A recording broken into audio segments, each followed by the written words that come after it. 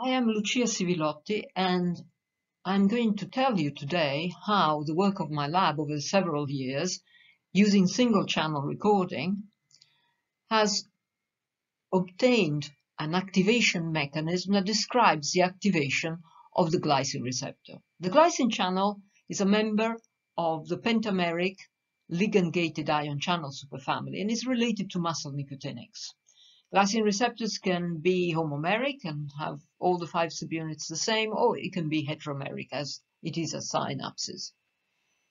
In the simplest general activation mechanism that I show here, even the simple mechanism is actually quite complex. It contains 6 shut states. You can see the receptor, unbound, binds one agonist molecule, and then it can open with a low probability, and then it binds another agonist molecule, and so on and so forth. So you can have 6 shut states and 5 open states. So there are 20 rate constants and 10 equilibrium constants.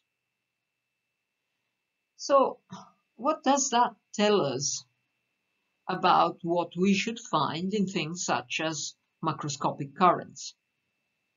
Well, macroscopic currents from an activation mechanism such as this should contain the number of states minus 1, that is 11 minus 1, 10 components. These 10 components will have 10 time constants and 10 areas of the components, and those will be a function of the whole of the Q matrix. So it will be a function of the whole of the mechanism. Now, those of you who are electrophysiologists may have fitted, I don't know, synaptic currents, for instance, and may have fitted exponentials. And I have never fitted more than 2 components. It's very difficult to. So 10 components. So macroscopic currents are not very likely to be informative. This slide shows you the concentration dependence of single channel activity for glycine receptors. Here they are heteromers. This is very strong and is one of the positive qualities, properties that make these channels such a joy to work with single channel recording. At low agonist concentration, we have openings that are brief, in either alone or in groups that we call bursts.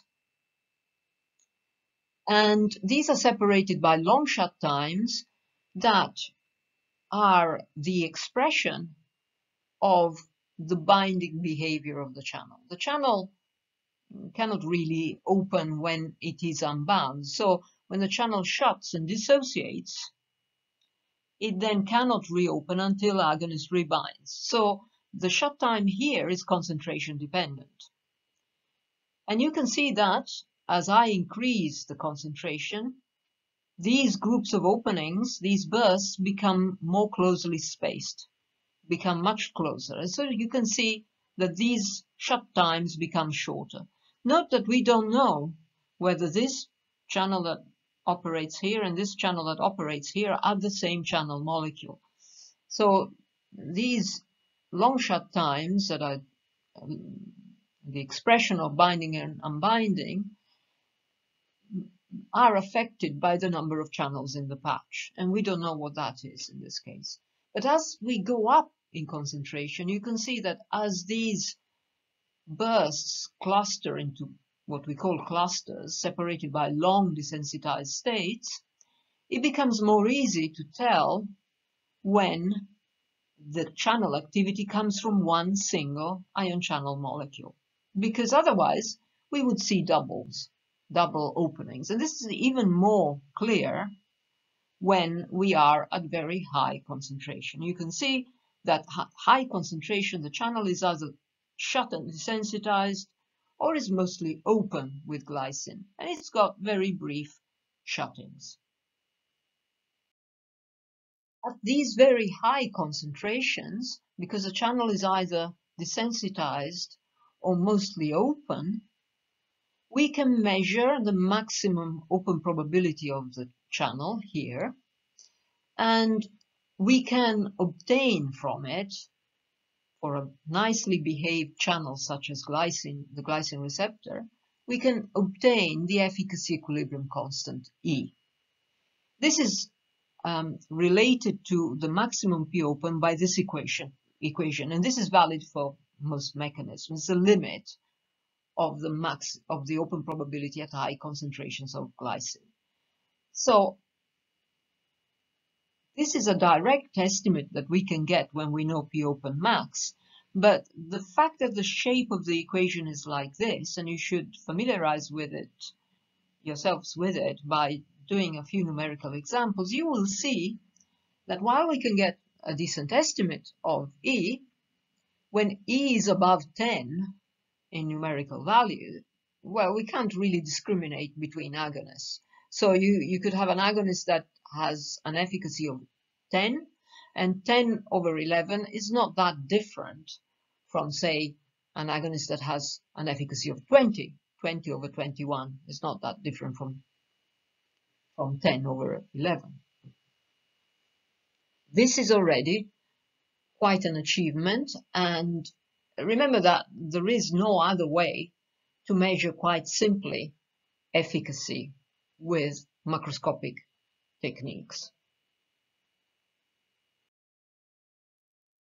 In order to make the most of the data in single channel recordings, we must, however, start looking at the dwell times of the channel in the various states, in the open and shut states, and display what we call the distribution of events. So David Colquhoun has already told you today how the lifetime of a channel, shut state or open state, doesn't matter, has an exponential shape.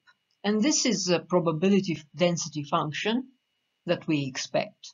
So if we plot the number of, or the frequency of events versus how long these events are, we should have an exponential like this, and tau, the time constant, is here. We have a time constant that we have posed to be 1. And it's got the exponential decay shape. Now, this is not particularly convenient because by eye you cannot really determine where tau is. But what we normally do is use a transformed version of these. So instead of using linear and linear axes, what we do is plot the distribution of the logarithm of the dwell times. And we can then display them like this against this frequency, or we can display them against the square root. And that has got nice properties in terms of error distribution. The beauty of this is that you can see we have turned this decaying curve into a peaky curve that has a peak at the time constant. So you can actually sort of analyze by eye almost. This slide shows you the data that I was showing earlier for glycine receptors, cell-attached recording at 10 micromolar, 30 micromolar, and 1000 micromolar glycine. And these events are here plotted as open time distributions and shut time distribution. As I was saying earlier, we use a transform log scale here. So this is the distribution of log dwell times that allows us to see the time constant as the peak of the probability density function. Now, good things about ion single channel recording. We can already see in the shut times particularly that there are several components, and we can count more than 2 components, so that beats macroscopic. We can see that the longer shut times here are concentration dependent. You can see how the peak moves to the left here. However, this is not completely perfect and straightforward. How many components should I fit? Look at here. Is it 1 component? Is it 2 components? This is a really fat curve if you look at this one. And what about the shut times here? So it's often unclear how many shut or open times I should fit. Also, there is little information about desensitized states. And in fact, our mechanisms will not contain desensitized states. They're pure activation mechanisms. Desensitized shuttings are long, and so we find very few. You can just about see a little burble here of desensitized states. And, we don't get nice peaky distributions here because in a good patch of 10 minutes recording, you won't measure that many desensitized dwell times. Other problems are to do with interpretation of these data in terms of mechanisms. Yes, we can say, well, the time constant here is about 200 milliseconds for this shut state. What does that mean in terms of mechanism? The time constants of the distributions are not generally, except in rare cases, the reciprocal of the rate constants of the Q matrix, period. This is basically because many of the states are compound states that have multiple entry and exit, roughly speaking. It's also difficult to know how to connect the states. An example of this was provided by David, who discussed a paper by Charles Stevens, in which Stevens was attempting to find where desensitized states come from, whether from the open or the shut states. It's not easy, it's very tricky. Last but not least is the missed events problem. And the exact correction has been worked out by Jalali, Colquhoun, and Hawkes, but it's not straightforward because it needs a mechanism. More about this later. This slide shows what I mean by missed events. So this is a trace at low concentration of glycine. We have short openings, and you can see if an opening is quite short, it's going to be filtered and it's going to become smaller than its full open amplitude that we see for longer openings. So do I classify this as an opening? What about this?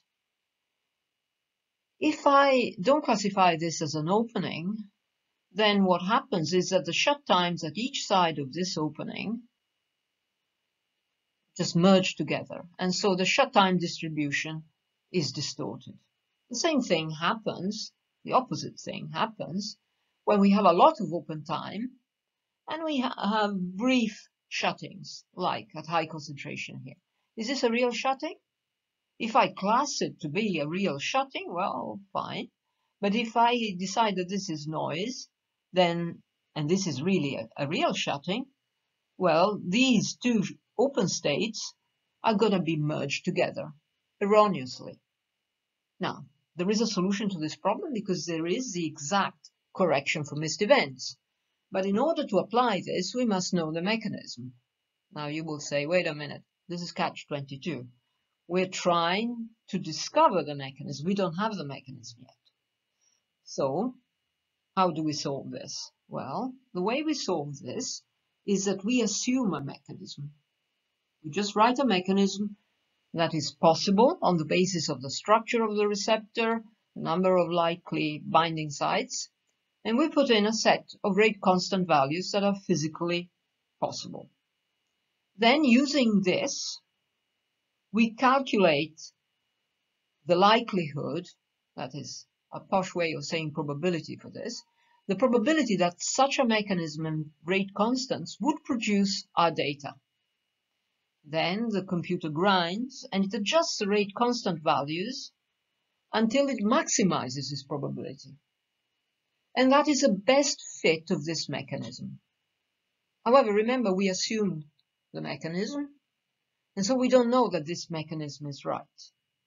We must now check whether this mechanism we've tested is sufficient to describe all our data. If not, we must change the mechanism and try again. This slide shows you what we mean by calculating the likelihood of our data. So imagine you have a sequence with one opening, one shutting, and a second opening. And these have particular dwell times, okay? So the likelihood of this sequence is the probability that the channel opens for the first opening for 2 milliseconds, times the probability that it then shuts for 10 milliseconds, and it has been open 2 milliseconds, times the probability that we have an opening now of 5 milliseconds, and that the channel has been shut for 10 milliseconds and open 2 milliseconds. This is calculated with matrix methods, including the resolution of the observations, and so an exact missed event correction can be applied. So we do this and we adjust the values of the right constants until we get the best fit of the mechanism. And we do this simultaneously to set of recordings. In this case, this is a ligand-gated ion channel, so we use different agonist concentrations. We use pretty large data sets with typically, I don't know, about 10,000 openings in each set, in each concentration, and 4 recordings at 4 different concentrations, a sample from very low concentration to saturating concentration of mechanism. So what we've got to do now, having fitted directly to the sequences of data the mechanism, we have to look and see whether the mechanism describes our distributions, which are the way we can display these sequences in a visible way for the human eye. So let's look at the distributions now.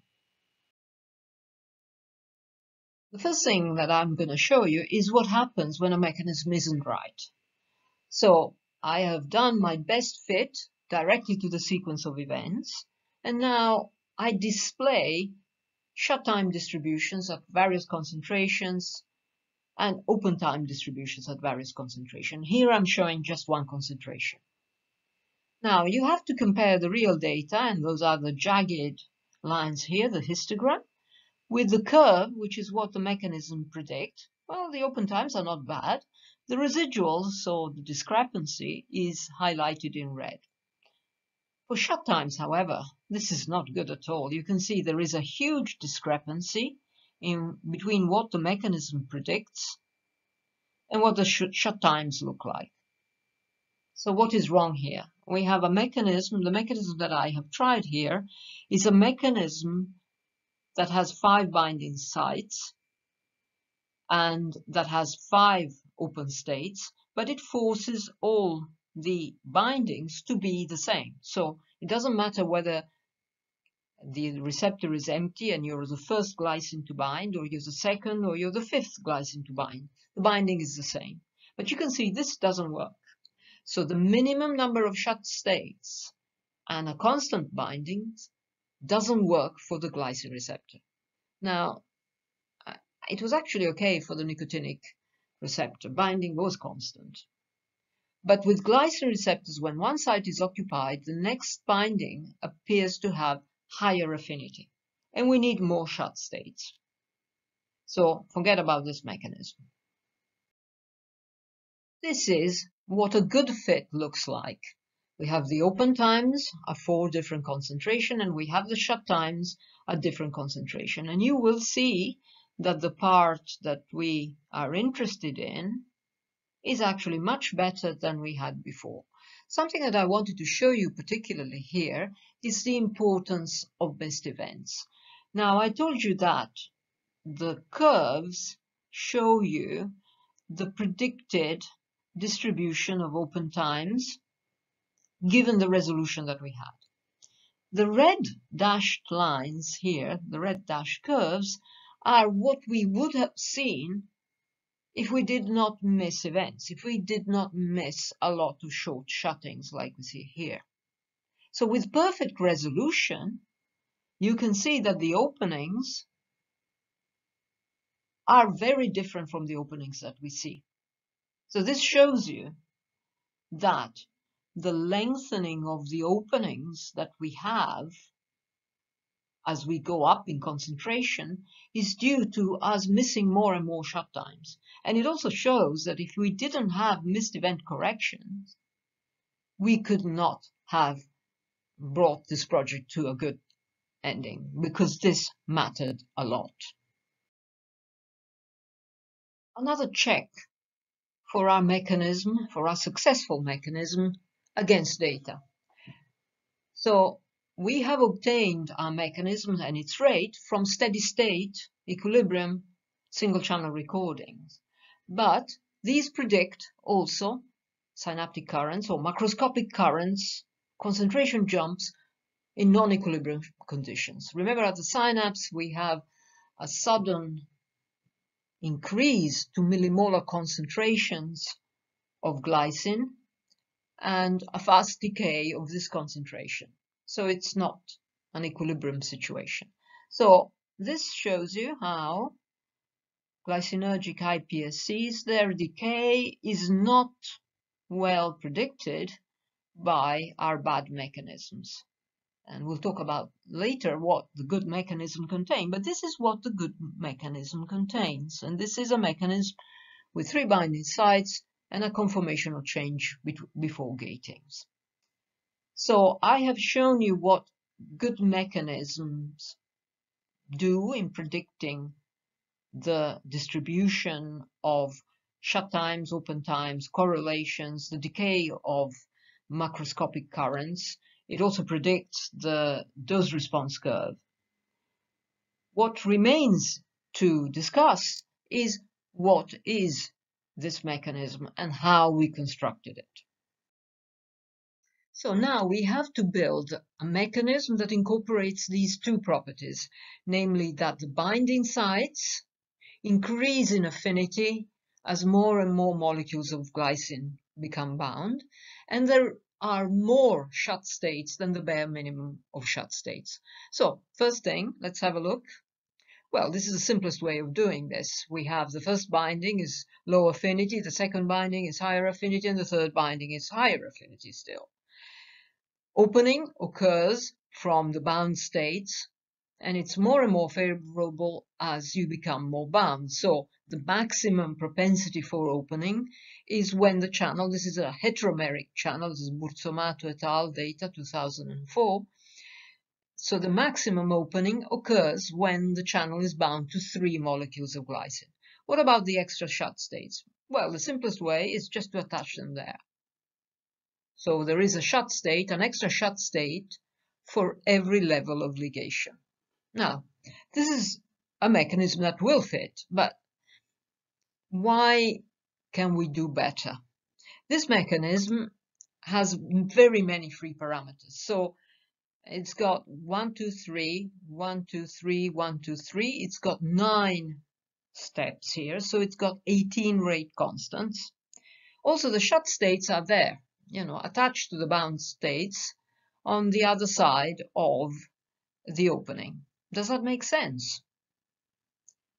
So there are 2 things that we've got to reflect on. One is the position of these extra shut states, and the other is how we understand interaction between the binding sites.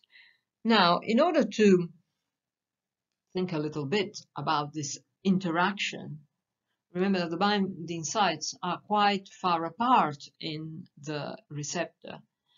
They're across the whole of the extracellular domain.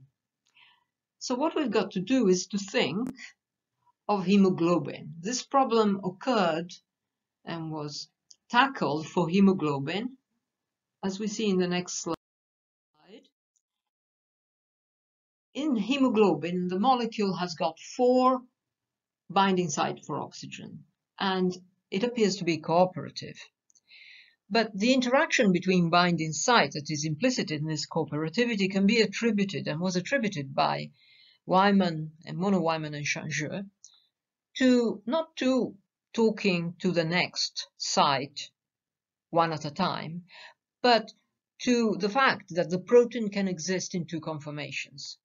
And in these 2 conformations, the binding sites are high affinity in one conformation and low affinity in another. So all the binding sites can be either in low affinity or in high affinity. So it's a concerted change in the conformation. Hemoglobin is also a multimer. And so the affinity depends on what state you're in. So in the flip mechanism, we do something similar. And let's have a look. So the first layer of shut states, we have binding to the resting state. And because we have said that in this situation we have that the affinity depends on the conformation, the affinity is the same. Then we have another layer of shut states, but this time we're going to put them here on the way to opening. And for completeness, we can also put in a shut state, even though the grayed out states here are the ones that we cannot really measure. So for completeness, we put it in anyway, just to show it. And then we have the open states. So what we have here is the affinity goes up from here to there, and then in the open state, we can't even measure how high the affinity is for the open states, but it's certainly very high. So you can see that this mechanism is somewhat different from the one we've seen before. And why do we like it? Well, first of all, it's got fewer free parameters than the Jones and Westbrook mechanism. And the other thing is that it's got the shut states here. Now, the shut states here, the extra shut states, already have higher affinity, but they are on the way to opening. So they are opening intermediates or pre-opening shut states. Prime states, they've been called. We call them flip. But states such as these have been detected in a variety of channels in the nicotinic superfamily, in muscle receptors, in 5-HT3 receptors, in GABA receptors. We ourselves have extended our work to muscle nicotinics and to other sorts of glycine receptors. We have used the flip model also to look at the problem of efficacy. You will remember that on glycine receptors, glycine is a full agonist, so glycine channels are either desensitized or open all the time, whereas taurine is a partial agonist, and even at very high concentration, it cannot keep the channel open all the time. So what does it mean to apply the flip mechanism to this problem of efficacy? Well, in the Del Castillo-Katz mechanism, we have only one step for opening or gating, this one. In the flip mechanism, well, don't look at all of that. We only need to look at the high bound, the totally bound states. So we have two steps. So we examined what happens with partial agonists when we fit their data with the flip mechanism. Now, with glycine, let's have a look. So you can imagine we have a resting state. We just look at the totally bound, three bound states here, three molecules of glycine, flipped and open. With glycine, what happens is that the channel lingers very little in the resting state, but progresses very quickly. You see, 50 microseconds on average. And it goes into the flip state, into the intermediate, and from there it goes into the open state. It opens. For taurine, there is a difference, but the difference is due to the fact that taurine-bound channels linger much longer in this condition here, in this resting condition. It's almost 1.5 seconds before it can enter the flip state, the intermediate, and open. So the intermediate state is a sort of gating transition state that gates or determines the efficacy of agonists of the glycine receptor. Now, we have seen this happens also in other channels such as muscle nicotinics, and other people have applied this to other receptors in the superfamily. So pre-opening intermediates exist. Recently, we have actually seen what intermediates look like for the glycine receptors, thanks to the work of Eric Guo. And the interesting thing about pre-opening intermediates is that they are the determinant for agonist efficacy in these channels. Thank you.